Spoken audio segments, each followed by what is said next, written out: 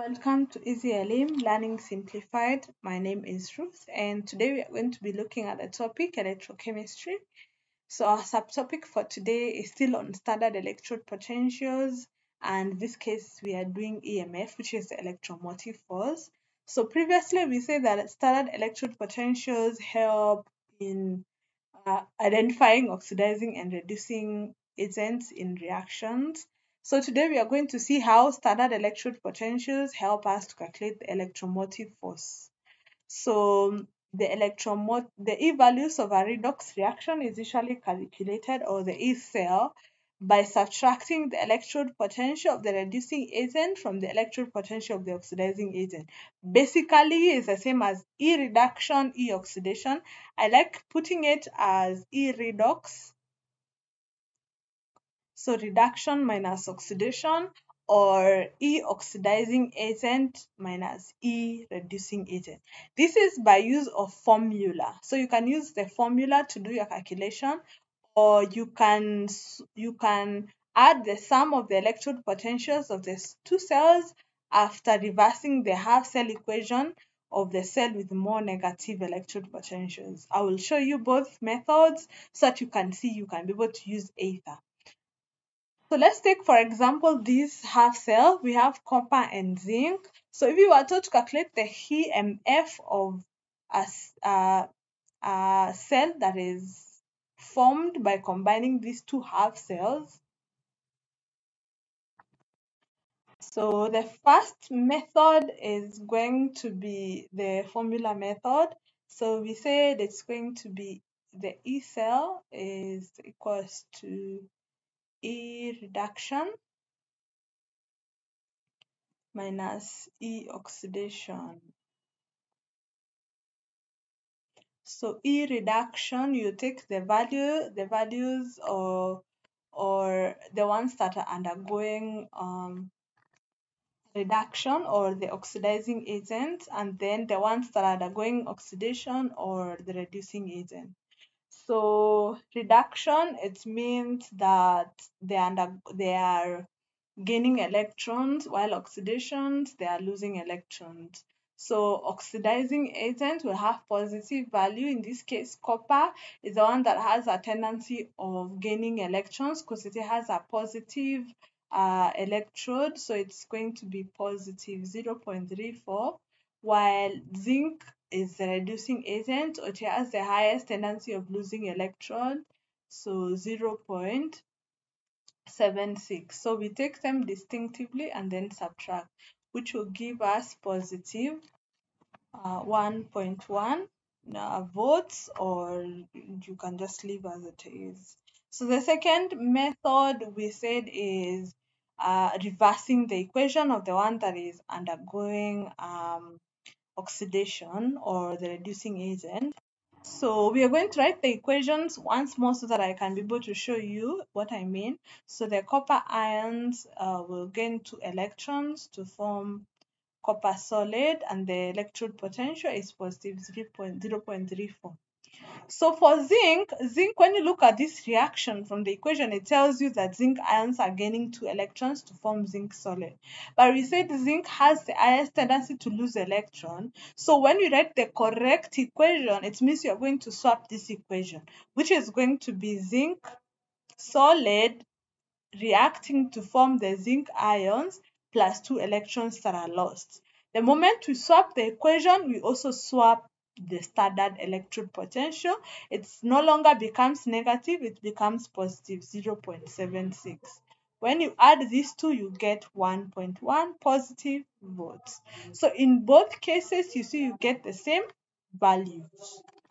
Next, we look at this question. So the standard electrode potentials for some half cells are given the following. Calculate the EMF of the cell as shown below. So this is the cell that we are calculating the EMF of. So let's look at the value of silver ions, which is going to be positive 0.80. Then barium is negative 2.90. So Between these two, we have to determine the one that is undergoing oxidation and the one that is undergoing reduction. If you look at the negative values of barium, it tells you that barium has a higher tendency of losing electron. So this is the one that is undergoing oxidation process.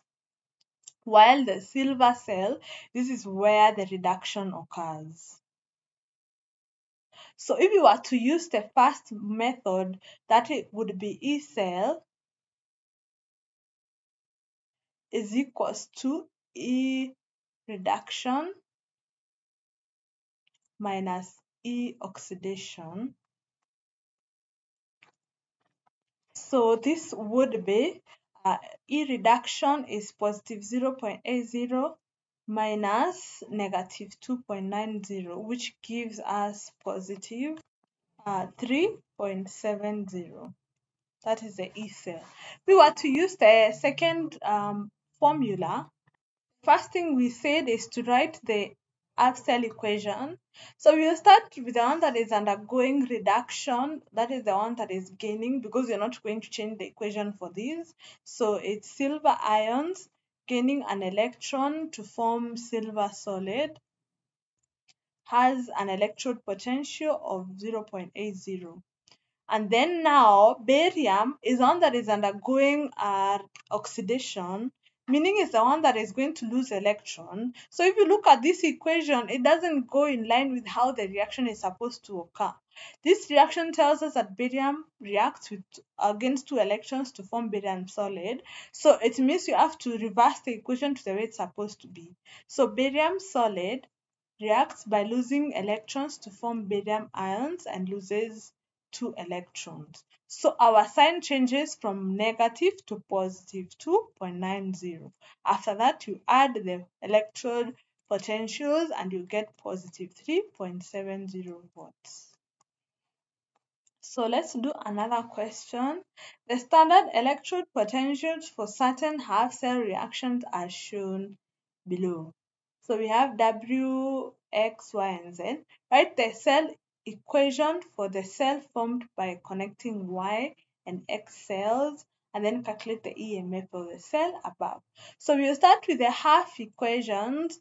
So W has the electrode potential of negative 0.76. X has the electrode potential of negative 0.23 volts. So if you were to compare these two, you have to look at the one that is most negative. And the one that is most negative is the one that has a higher tendency of losing, which is W. So it means the X gains automatically. So W undergoes loss, so we need to write the half cell equation for that, and we write it in the correct manner. So W solid reacts by losing two electrons to form W ions. And then X gains those electrons automatically. So X ions gains those two electrons to form X solid. So if you were to write the overall equation, we just combine without electrons. So W solid plus X two ions to form W two ions plus X solid. I just combined these two. So I've done the first part of the equation. Number two is supposed to calculate the cell EMF of the cell. So E cell is equals to E reduction minus E oxidation. E reduction is the one that is having a tendency of gaining, which is our X, which has a value of negative 0.23 volts. And then E oxidation has a higher tendency of losing, which is negative 0.76 volts. So this is negative 0.23 plus 0.76, because minus and minus becomes plus. This gives us positive 0.53. So at the E cell, which can also be calculated using now these two equations. So W solid forms W ions plus two electrons. We have changed this equation, so we will change our standard electrode potential to be positive 0.76 volts, and then the other one is X 2 plus 2 electrons and aqueous to form X solid. So this remains as negative 0.23, which will give us, so it is 0.76 minus 0.23, which gives us positive 0.53 volts. So either way, you get the same answer. So if you were to write the cell notation now, for this cell that is made from these two half cells, it would be W solid, then phase boundary W, two ions aqueous, salt bridge, then X ions aqueous, then phase boundary X solid, and then you'd put the E cell now, which is positive 0.53 volts.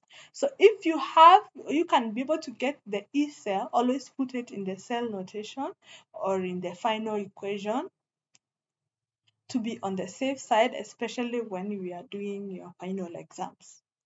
So that's it. That brings us to the end. I hope you've been able to see how to calculate the EMF of a cell using two different methods, using the formula and also using the reverse equations. Either way, you still get the same equation. This is a very common equation. Previously, we discussed on how to identify oxidizing agents and reducing agents.